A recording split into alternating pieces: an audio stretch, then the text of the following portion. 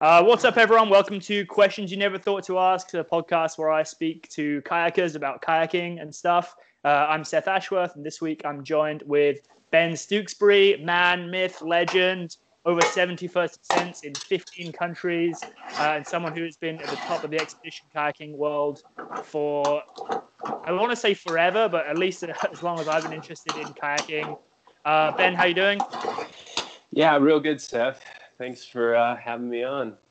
Cool. So I'm going to get right into it. You were recently kidnapped in Colombia.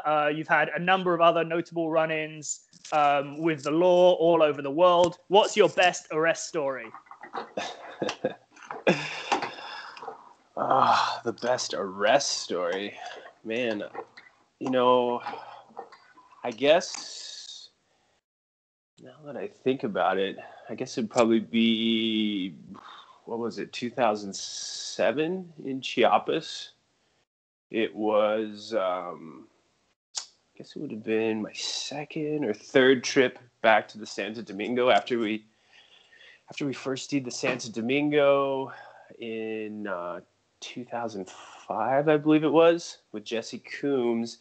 I went back with Josh Bechtel, who was working with the Twitch series, John Burrell, Brad Sutton was with us, Canadian paddler, and we were running the Santo Domingo again, but then we were also interested in running sort of the main tributary to the Santo Domingo. So Santo Domingo is, as many of you probably know, is the famous section of whitewater that's down in Chiapas, sort of on the other side of Chiapas from the Agua Azul. And it's got like the steepest runnable quarter mile in kayaking, according to me. And right at the bottom of that quarter mile, it kind of divides the river into two stretches. There's the waterfalls up above it, and then below it, it gets a big tributary coming out of Guatemala called the Pajom. And so we were like, oh, well, I guess it's time to try the Pajom. So we drove out towards the Guatemala border, which, this whole region, not so much today, but, even still today, there was, especially back when they were doing a lot of rafting trips, all those rivers down in that area, the Agua Azul included, are flowing into a big river called the Umacinta, which is the largest river in Central America. And that Umacinta was notorious for drug running, running arms. There was a pretty famous incident back in the 90s, I believe, when a raft group ran into some smugglers and some of the rafters were actually shot. So it's always been sort of a weird area, that sort of permeable border down there with Guatemala. So we knew that there was the potential to have some interesting run-ins, but we had such good experiences on the Santo Domingo with those people, and I'd already been there a few times, so maybe let my guard down in that respect. At any rate, we started boating down the Pajom. We put in off of sort of a lonely little dirt road and boated downstream a few hours. All of a sudden, got to a place where the river was going into a canyon, and it went directly underground. And it wasn't like the river went under rocks or sieves. It literally, there was a mountain in front of us, and this whole major river that we knew eventually flowed into the San Domingo literally went under the side of this mountain. And so, short of some crazy jungle trek over this mountain that we really hadn't anticipated at all, we just turned around and started hiking back towards the put-in, which took us through the sketchy little village that we had floated through on the way down. And I had kind of gotten a bad feeling from the village. People weren't super friendly. They were kind of staring at us. And so I kind of all of a sudden started getting a little bit concerned about that. And sure enough, when we got near the village, people started yelling. In fact, we're down by the river trying to move through the area as quickly as possible. And all of a sudden, on a loudspeaker, like the village had an intercom system. They're yelling at us in Spanish, para, el grupo cerca del río para ahí, and telling us to stop. And pretty quickly, we're surrounded by a group of, I don't know, at least a dozen pretty agitated, just locals, no real officials that I could tell, all carrying machetes. And they want to bring us back to the village. They say that that they've been directed to bring us back to the village, and we need to join them. And at that point, it's like we're doing everything we can. I'm trying to figure out what the hell we can do to not go with them back to the village and have this situation sort of, I don't know, escalate, if not lengthen. And we've got we all have like watersheds around our necks, and I personally, I have every dollar that I own at that time is in my watershed. I think I have like $600 in my watershed to finish out the trip, my camera, maybe all the footage from the trip. I mean, I'm just thinking, man, this is not a good deal. We're carrying these huge kayaks. We've got our watershed bags. Not only can we not fight these guys, but we certainly can't run. And and I hate to throw Brad under the bus here, but all of a sudden he's like, "Oh man, gosh, I think we could take him." Obviously, these guys aren't even speaking very good Spanish. They're like, they're speaking some kind of local Mayan dialect, and it's just like, holy fuck, Brad, no, like we are outnumbered here, and they have huge machetes.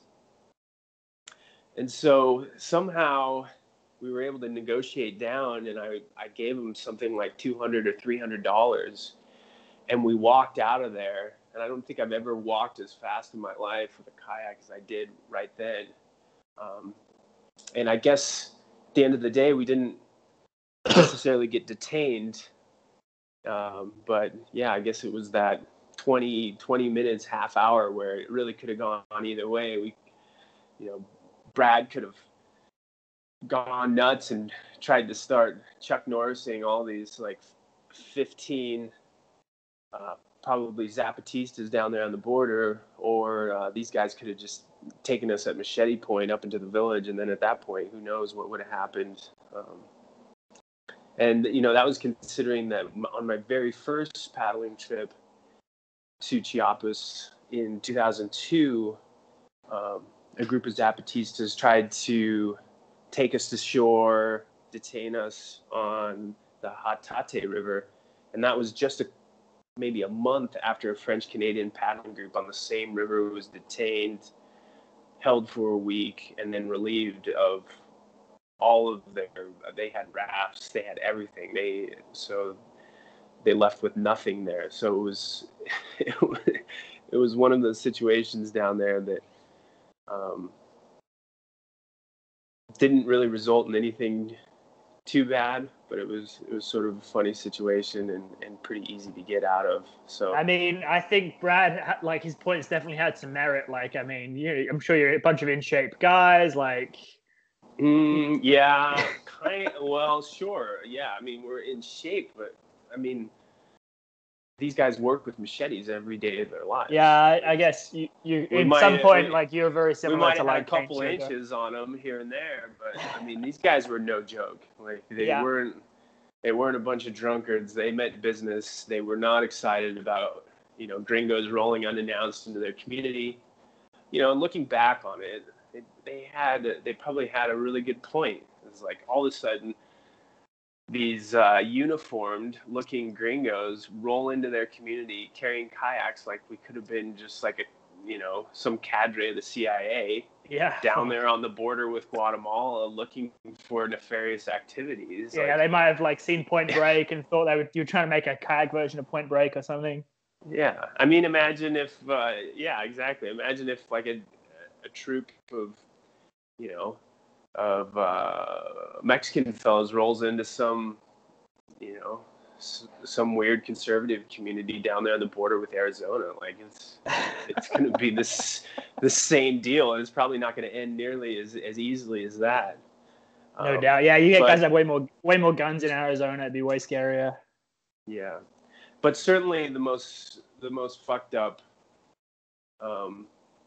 detainment was the 10 days that we spent under house arrest in the Congo after we lost Henry on the Lakuga River, right outside. We were kept under house arrest under Kalemi after we basically evacuated from 100 miles or so down the Yeah, didn't you guys Lakuga have to go to River. court or something? Or that whole situation sounded super fucked. Like I read into that. I remember at the Yeah, it time. was fucked, and What the hell? it's fun. It's fun to tell the stories about about Chiapas, and because at the end of the day, like I've been back to Chiapas in recent years, even, and it seems like I always end up sitting down with the Zapatistas, and they have such a good point. They had their land stolen and everything going on. It ends up being just like an educational experience in that way, but just the tragedy that was involved with the Africa experience, losing Henry, and being in a position where potentially the government in that area was basically trying to hoist the blame on Chris and I, and put us in a situation where we could have been basically prosecuted for that loss. But Yeah, it's we were definitely less fun to we tell those stories that don't have a happy ending, isn't it? Like it's yeah, exactly. And you always want to be you never want to forget those stories. You never want to try not to say, I like to talk about Henry as much as I can, just because I think he was just such an outstanding individual, and a person that should be someone that's looked up to by young paddlers. Someone that was just as interested in the stories that rivers can tell as he was in getting rad on the river, or descending a class 5 rapid. He was just as intrigued with like going into the villages. And I think that that's such an important aspect of our sport, is just being able to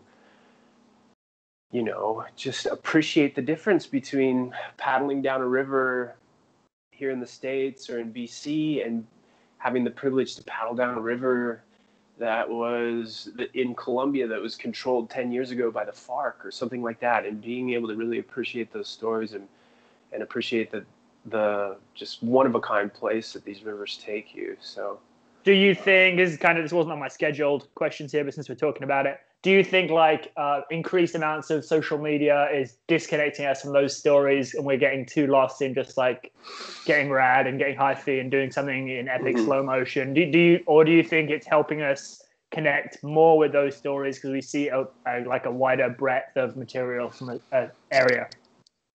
Yeah, I mean, I think both, right? I do think that it's real difficult to tell those stories in 60-second videos, or however many characters you're allowed on Instagram, however many characters people can even bear to read on Instagram.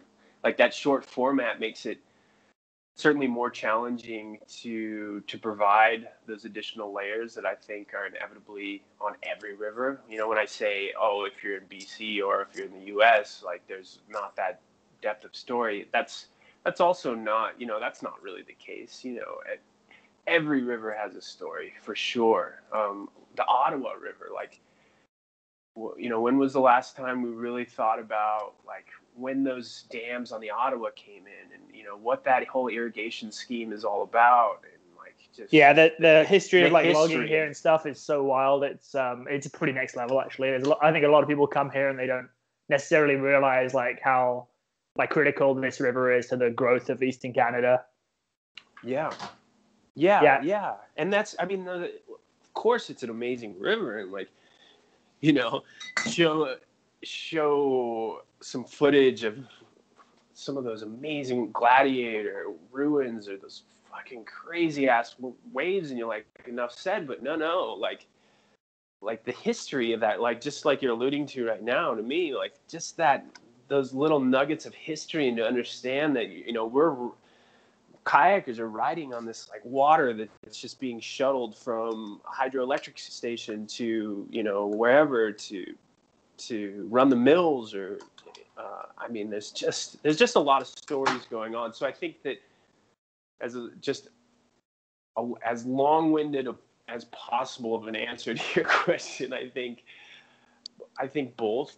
I think we're able to see and everyone is able to have a voice, which is pretty badass, Yeah. Like you don't have to be in a Twitch movie, or you don't have to be in a Young Guns production, or yeah, it's heaven pretty. forbid It's a pretty, No Big Names movie. Anybody can have their the voice, Yeah, it's So I pretty. think It's there's pretty the great that everybody opportunity. has opportunity for sure. Yeah. All right, let's change it up again. I've been doing a lot of research, like air quotes research, for this podcast. Sure. So I've been watching a lot of old films and new Ben Stookesberry kayak films. Yesterday I watched Intertwined Galaxies, Nice. which is so great. Like, what a well done piece of like documentary movie making that doesn't have that much kayaking in it. But at times it looked quite miserable, and so I wanted to ask, what was your worst kite ski moment? Actually, I think I just saw a photo from Sarah McNair Landry. If you don't follow her on Instagram, she's worth a follow. She's, she was really the one leading Boomer and I through that. Yeah, a lot of times it was an ordeal, but it was like day 12 or so, maybe day 11, day 12, before we actually got the kites up in the air. We would put the kites up like on day 7 or day 8 when the whole debacle happened where Sarah broke her back. And we pretty much put them up because that was the last day that the film guys, that Jochen Schmoll, who's the cinematographer, he came along with us for the first week, because we only made it like 50K in the first week. So it was pretty easy for a chopper to come pick him up. Yeah, there was actually a pretty great little infographic on the movie where it's like day 7, 4 kilometers, and you're like, oh my God. Yeah, it was fucked. And she broke her back. Anyways, that whole story. But getting back to my toughest moment, aside from just was like day 12. Like, we finally put up the kites for the first time. I'm just flailing my ass off. Like, literally, I had like a week-long crash course up in Canada with Sarah and Boomer a few months prior to that. And other than that, I'd never really done it before. And I'm flailing, and all of a sudden, like, I just tap into the wind. I set an edge, and I'm off. I'm going like 40, 50 kilometers an hour, just hauling ass. And I just I've got like the Dirty Dancing soundtrack going in my head. I'm just like, I'm on cloud 9. It's literally the best day of my life. And maybe about, I don't know, an hour in, Sarah comes hauling ass. And this is Sarah who's broken her back like 5 days prior. So this can kind of tell you just what kind of crazy, rugged badass that she is. She comes hauling ass up behind me, and it's just like, Ben, what are you doing? Like, you're going the wrong way. Like, I was just going, I don't know what the hell I was thinking. Like, I had no sense of direction. I didn't know where the fuck I was going, but I just knew for the first time that I was like going with the wind. And so yeah, for the remainder, the next 8 hours of that day, like, I was just stressing this like tack muscle, just hitting this hard edge on a pair of skis and just fighting the wind, using every muscle incorrectly in my legs, using every muscle, like pulling way too hard on the bar, like just fucking myself up. But we doubled our distance that day. We covered, I think we covered like 50 kilometers on day 12, and it had taken us 11 days to do that, do the first 50K. So it was kind of a low point, but it was the start of things starting to move, starting to get a bit more fluid. And certainly that 3 weeks that we spent on the kite skis was probably the most pleasurable of that trip. Yeah, it looked pretty cold. To be honest with you, it looked pretty pretty frigid the whole time. I was like, I don't know if I'd sign up for that one, but well, you know, and I think that's why it's a good movie. You know, I give a lot of credit to Jochen Schmull. He's a fantastic cinematographer, just a great guy in general. But what he was filming was something that was very real, and there was nothing that was faked there. There's no, you know, we didn't have to make up any lines. Whereas in other kayak films that I've been a part of, like you go back at the end and you know, you read a few lines to bring the narrative together and that sort of shit. But on that trip, there was no need for that. It was, and of course it was because he did such a good job of the interviews and all that shit, of course. But at the same time, I mean, it was a real story. It was a real fucking struggle out there. So not necessarily there's some amazing moments where it's like a tight, like kind of drone shot, and then it just like kind of comes out and back and out and back, and you're like, oh wow, these guys are pretty far away from where they're going. It keeps going out and back and out and back and out and back, and you're like, oh my god, they're just like three little dots in the middle of frigid like Santa Claus land. Yeah. Ooh. All right, I'm gonna move it on again. We were talking a bit earlier about, you know, it's hard to fund kayaking trips, and you were saying you just had like everything you had in your watershed bag. Have you ever considered like running drugs to fund kayak expeditions? I don't know. Maybe I think I've always been a bit of a wuss to really truly get to that point of running drugs. I got a DUI driving while completely fucked up when I was 19 years old. I believe I was 19, yeah. And it was a wake-up call because I ended up spending 10 days in jail. I was in county jail in Weld County, Colorado. It was like, you know, in that part of Colorado, it's really rural, a lot of farms. It was like 70% Hispanic, tons of gangs in there. Like it was a crazy situation. And I was in a cell with a Hispanic guy that he hadn't been convicted of anything, but he didn't have enough money to pay bail. And so he was just going to sit there for like however long it took for him to actually go to trial, and he would just cry every day. Oh, wow. And it was just a real hard, you know, it was just right in your face. It's just like, well, first of all, you know, here's a firsthand experience that the legal system is not at all fair. You know, it's definitely, if you have money to pay bail, first of all, you're going to not spend however long it takes to go to trial. And it's just, it's hard and it's sad for those people. And then, I think I got to go outside like once or twice in that 10 days. And, you know, nobody fucked with me in jail. There was no drop the soap scenarios, but that shit happens too. And I was just like, man, there's just I thought to myself that there's just no amount of money that I could make from running drugs that would be worth spending time in jail. So from that moment forward, I was just like, man, you know, and I really don't have anything against drugs. My father would always say, you know, shit, let's just. But he was a bit more of he was definitely conservative. He'd always vote conservative, but he was also a libertarian, and he was just like, let's legalize everything and just tax the shit out of it. Like, you know, leave it up to people. And so, like, that's where my head's at politically. But in terms of doing it myself, I'm like, you know, the things that I want to do, like, I would take a risk for a river. I'll take, you know, I'll push the envelope for access. So no to smuggling drugs. Yeah, and maybe it's just because I don't think I would do it either. I'm not quite as risky as people like to believe I am.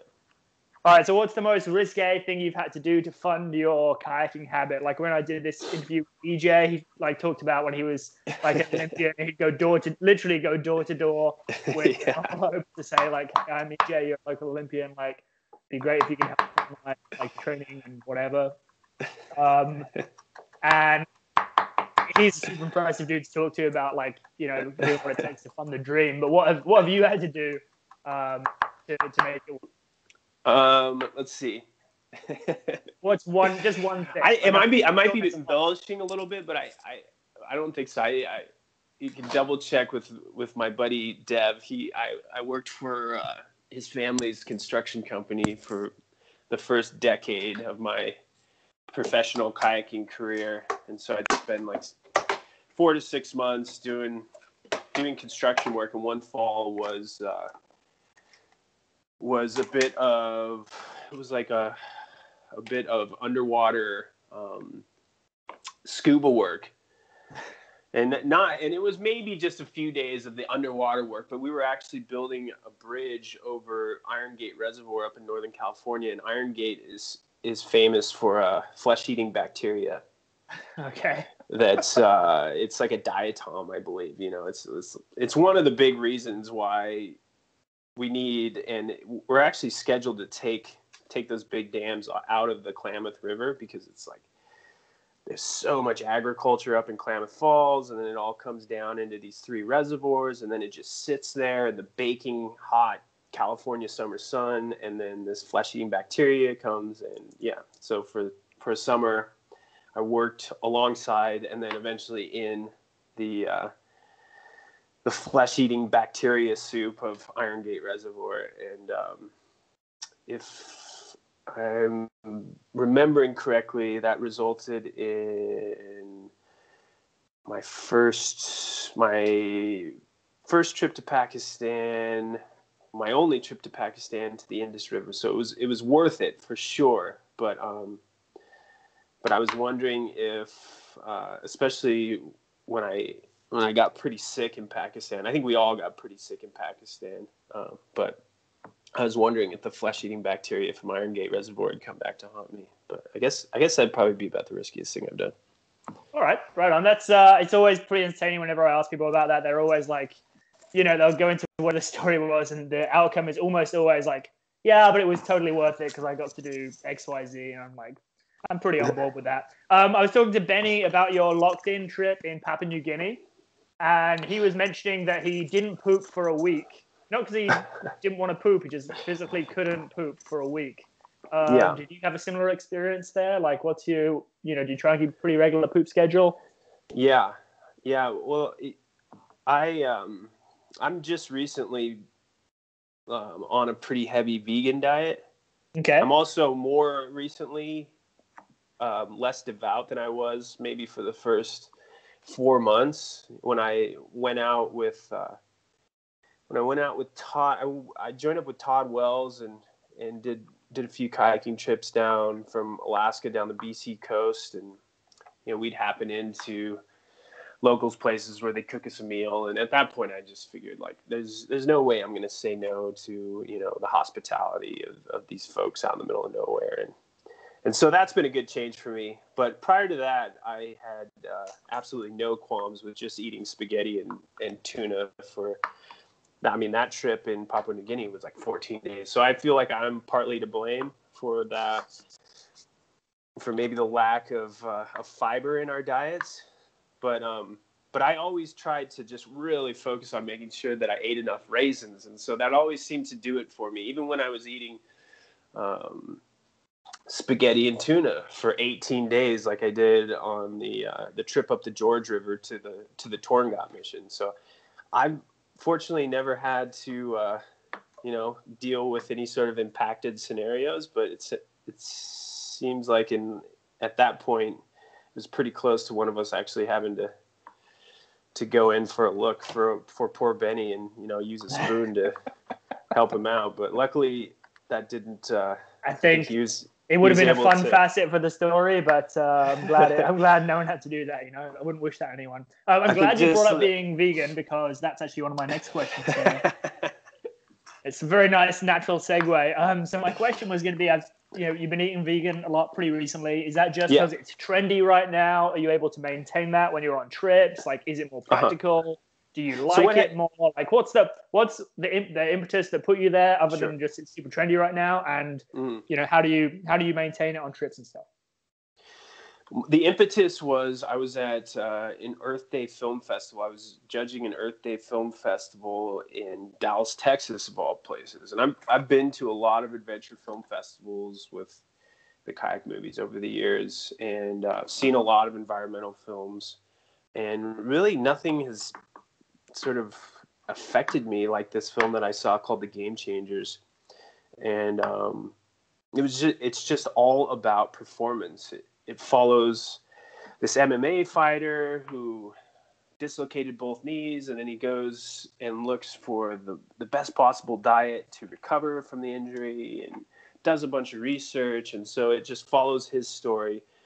It's from the director that directed The Cove, which is that horrific movie about the dolphin slaughter on an island off Japan. So it's the guy won like an Academy Award for that. And so this time around, you'd think that it'd be really environmental based when it's really just the movie is totally performance based.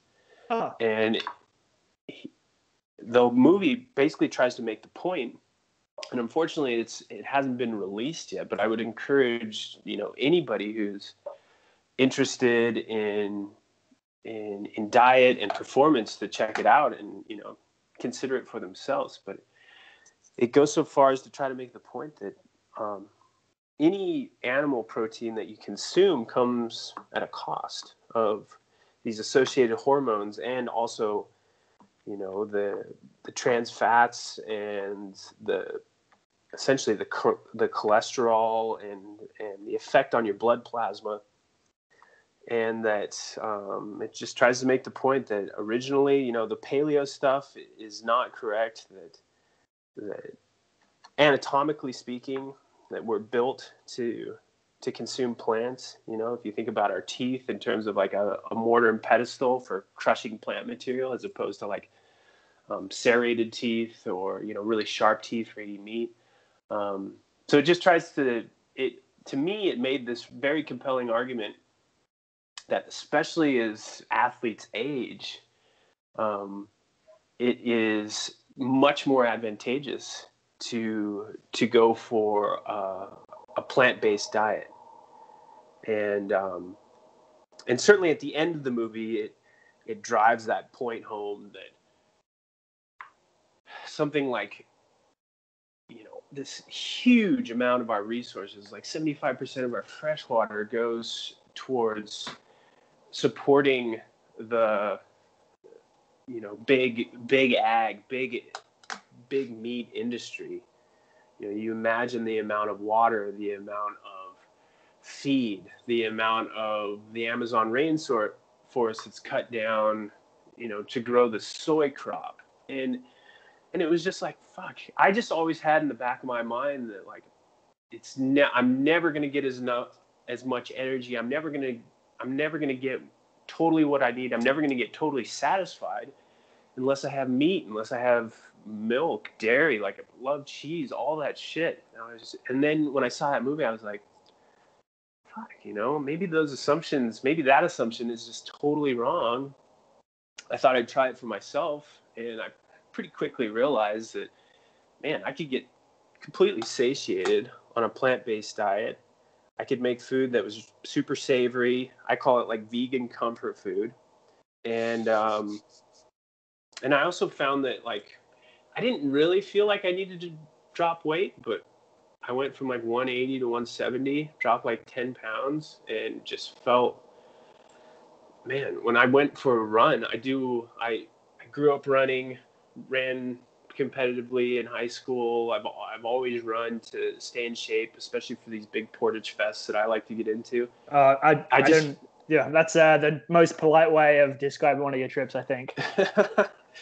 I just found that like if I'm carrying around 10 less pounds of weight, somewhere on that 100-mile trek into Myanmar, my knee had decided to stop working. So like, I just there were two things for me. I could feel satiated after I ate. I felt really good, and I felt like it was potentially going to give me more years to do this, this fucked up shit to my body.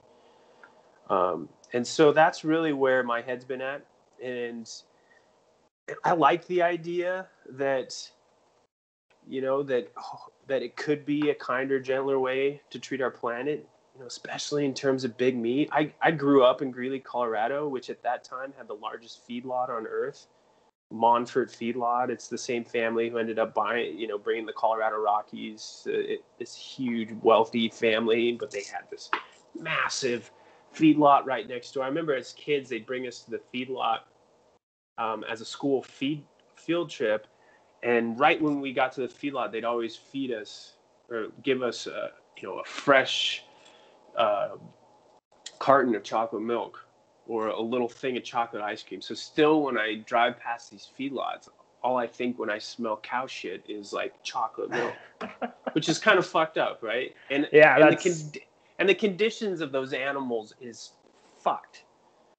But I digress. It was really about the idea of performance. I'd heard that Rush had gone that route, so when I saw the movie, I immediately sent it to him. He was like, fuck, man, I'd been trying to articulate and tell people, this exact same thing. So I think that it certainly really resonated with him. Yeah, sure.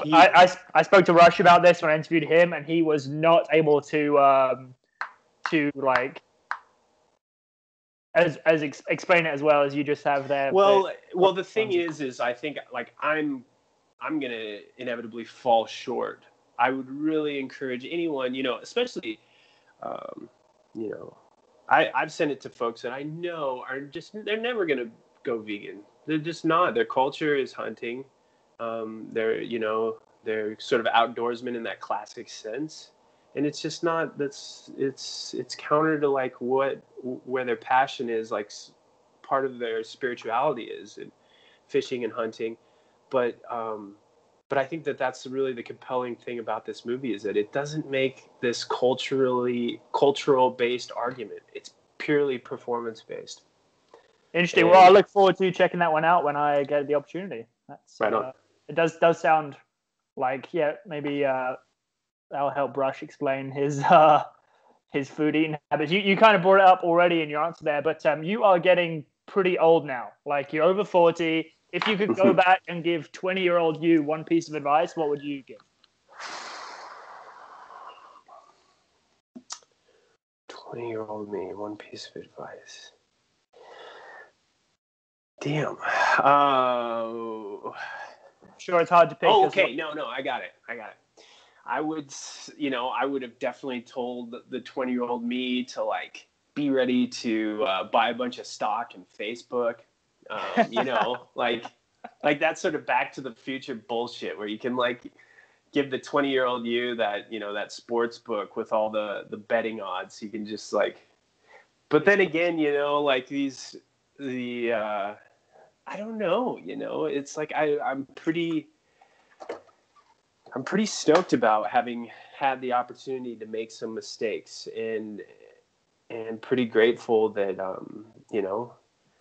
that when I got behind the wheel when I was 19 and was completely fucked up, I didn't kill anybody, and end up in jail and fucked up for the rest of my life. So I think that, it's such a crazy balance of being able to take risks.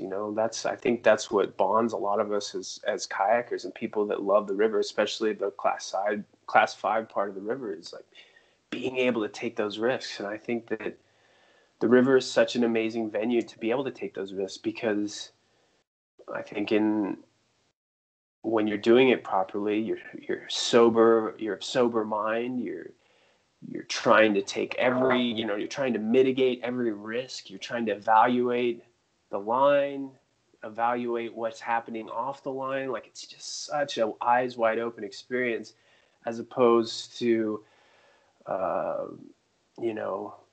the real dangerous scenarios, party scenarios, or just driving down the road, not paying attention, that get you in a spot where, nobody wants to get in a car accident.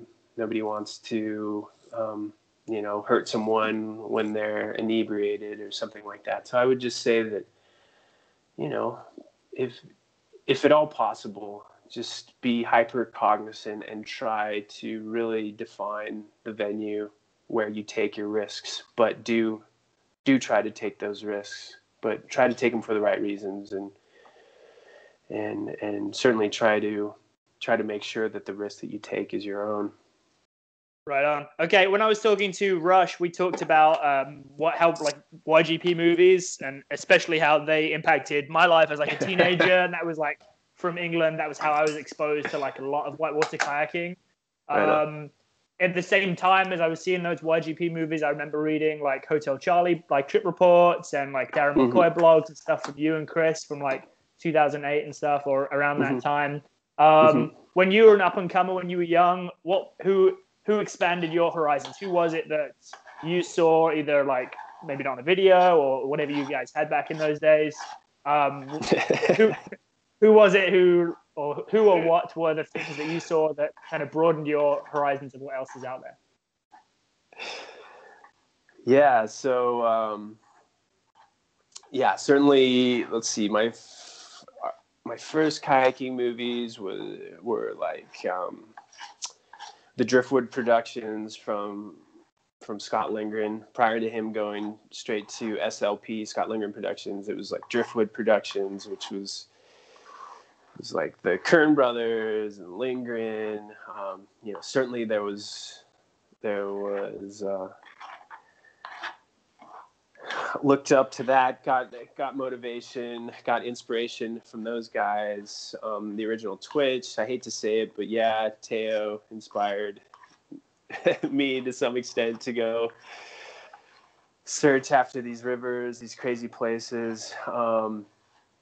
I definitely remember seeing some National Geographic shows when I was a kid, and definitely some of my first exposure to kayaking prior to ever getting in the river was just through some random National Geographic specials. And I can't even remember who exactly was on the trip, but I remember it was one of these first source to seas of the Yangtze River.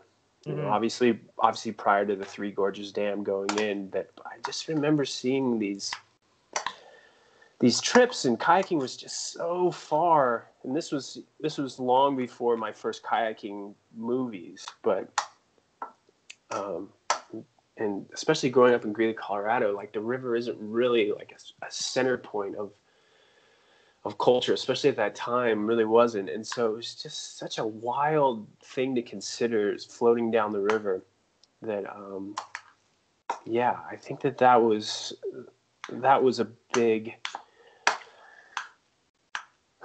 inspiration, big motivating factor, something that certainly made me curious or maybe set me up for later on in life when I finally had the opportunity to leave my hometown, go to college, and ended up finding kayaking for the first time out on a summer job out near Moab, Utah. Cool. But yeah, now that I think about it, my first kayaking movie was Paddle Quest. So it was like Cornez and Dan Gavir, freaking Spelius. They did the Susitna. They were down the Fuda. It was, these guys. Yeah, there was back in the VHS days. Yeah, so just as a point of interest, the first No Big Names in 2001 was a VHS release. When I was 18, I used to work in a kayak store, and we had we just had kayaking videos on in the background all day. But we had a lot of the old VHSs, like the Still Twitching series, and a bunch going back through those like late 90s, early 2000s VHS. It was always super interesting to see. Yeah. Even like then, like that would have been like 2008 probably, and that was to see where they're going from like 98 to 2008, where we are now in 2018. It's still, in my opinion, super interesting to see how it's changed and the barrier to entry's changed. But we're getting a little. I've got one more question on my list here. Bigger. I'll just mention bigger than rodeo with the Ed Lucero First Descent of Alexandria.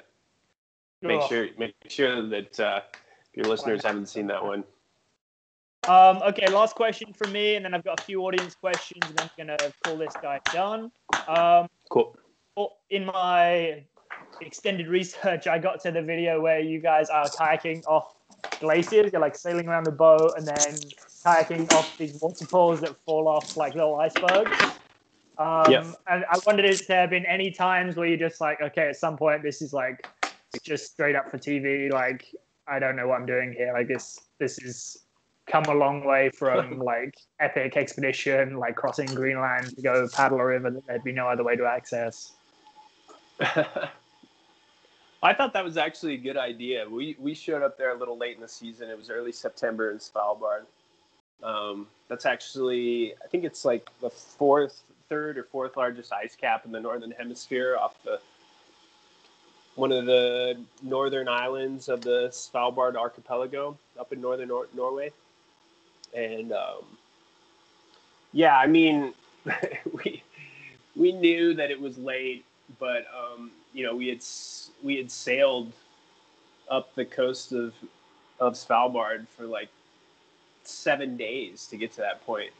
And so when we saw that the water, it was too cold and the water was just trickling off the side of the ice cap there, kind of still wanted to go up there, check it out. And yeah, I mean, the boys, Pedro and Chris, just ended up jumping off the front of the ice cap into the ocean. And yeah, I guess I could say that was definitely a time when I got in the kayak and did a seal launch for the camera, for sure. Yeah, I'm not trying to show them what you did there, but it's just no. It wasn't It's a good point. There's so much other stuff you've done that's so sick, and that's just like, oh yeah, you know. No, it was fairly anticlimactic. I was definitely glad I didn't take a bigger hit in the ocean, but we ended up going back. I think the following year we went back with Brazil Network show. And it was running, and it was fucking sick. We found this 80-footer, but God, it was just sketchy as fuck. We actually had a real ship that time because the show had like over $100,000 budget. We were on like a small trawler that people would use for like commercial fishing, and parked out front of this 80-foot waterfall, and the face, like this 80 to 120 foot face of the ice cap, would calve in the middle of the night while we were sleeping, getting ready to like make the big trek up and around.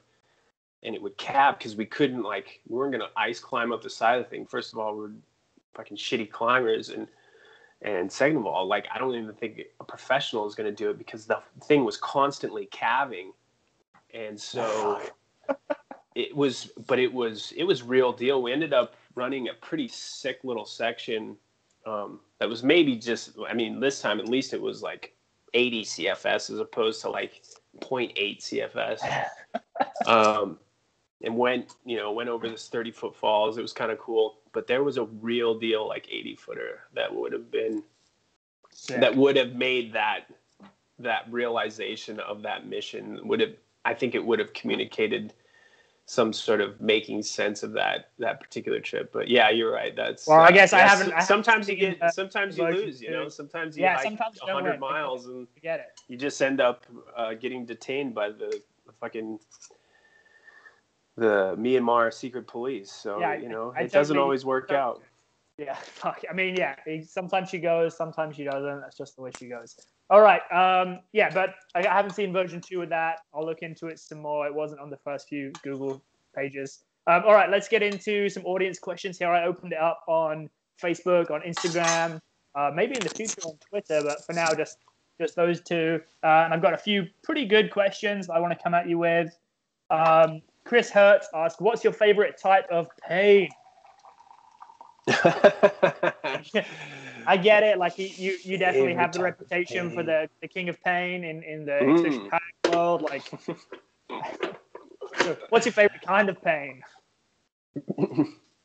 I don't know. I guess I got addicted to that kind of distance running pain in high school, and then translated that into long distance portaging. But I have to say that my longtime partner, Chris Korbulik, is probably more, he's able to deal with that pain better than I am, which is kind of fucked up. So be careful if you go on a portaging trip with that crazy bastard. But yeah, probably that just sort of like camping, you know what's up. Fucking walk and carry and go until you just like can't go anymore, set your boat down and keep going. Like that's the sort of pain that I can deal with. Okay, next up we got Amanda Scott, who says you run some pretty mental stuff, hard to reach in remote rivers. Are there any rivers you wouldn't even contemplate going to? That I wouldn't contemplate going to? Yeah, is there anything that's just like not on your radar at all? There's something you wouldn't even attempt. I mean, there's some rivers that I have a real hard time. Like, I mean, just I don't know. I definitely look at this Kwanzaa mission that Dawson is currently on, and I get pretty scared about the idea of being in a big river with Crocs again. Yeah, it sounds like the first time you did that, it wasn't as scary as the more recent trip they're on. Yeah. Like I remember speaking to him and then even like round, didn't sound that bad. Even seeing Benny go to Merch, man, like, and then Chris, that video was nuts. Like, holy, that video was so nuts. That Croc is like right there. And I was speaking to Adrian about it like the day after they got back from that trip, and she was like, "Yeah, Benny got a video, but it happened worse another time that we didn't get on video." I was like, "Oh my god, like that thing is massive and it just wants to eat you." Like I don't feel good about that at all. Yeah, it's fucked up. But I think in with that being said, the things that scare you the most, the river trips that seem the most unattainable, those are the ones that if you put in the work, you put in the research, you can take that step. I mean, this is a small little planet we live on, and so to say that some rivers off limits, the one scenarios that I think where rivers are like truly off limits, like probably rivers in North Korea, that sort of thing. Like if you're, maybe even if you're patient enough, those sorts of access issues can change. So I wouldn't put anything totally out of the realm of possibility, but certainly there are those scenarios that are, pretty hard to I mean, think. That should be your headline for this episode. I think it's like Ben Stookesberry. Yeah, I'll go to any river. Yeah, go for it. Yeah, exactly. Yeah. Okay, next question. People who really know me are going to be like, he's full of shit. All right, 3 questions to go, and then we're done. I got Noah Horan. What would you do if you woke up tomorrow and it was 13 years in the past and you were your younger self but still had your current memories and experiences? Well, contrary to another question about like what apparently contrary to popular belief, I'm just 40. I'm not 50 yet. So come back to me when I'm 50 and ask me that same question, because honestly, I feel like I can run anything right now that I ran when I was 27. I guess maybe if I hadn't have had those experiences where I almost drowned or got knocked out off a 90-footer, then maybe that those experiences are the things that are actually holding me back from sending it like I used to, which is either a good thing or a bad thing, depending on, whether you're trying to get rad off of a 30-meter falls or if you're just trying to maintain and keep at it for another decade. So, I guess that's a roundabout way of saying, ask me again in 13 years and I'll let you know.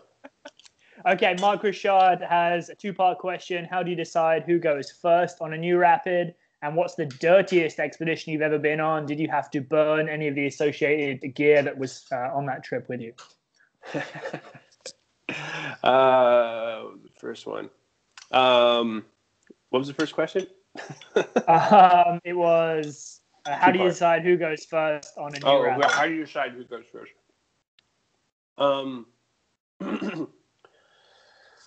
Yeah, I've always found sometimes it's very rare. It's very rare when no one like actually steps up. Like that's why we go out there, is to have that opportunity to like go big in these incredible venues, like that you've struggled and worked and portaged your ass off, and get to the point where you feel good enough that like usually someone on the trip, or, especially if you're boating with people like Eric Boomer or Nuria or freaking Benny, for God's sakes, or, Chris, or like everybody has their moment, it seems, when they're like, yeah, I'll step up. And it's the fucked up moments are the ones where you're literally locked into a box canyon. Like when Chris and I were locked into this box canyon in India, in Arunachal Pradesh, India, on the Dibong River. And we hiked around for like 2 days trying to figure out if we could fucking get out, hike out, if there's any other way than going downstream. Like that's the one situation where you're like, shit, if you run this first one first, then I'll run the next one,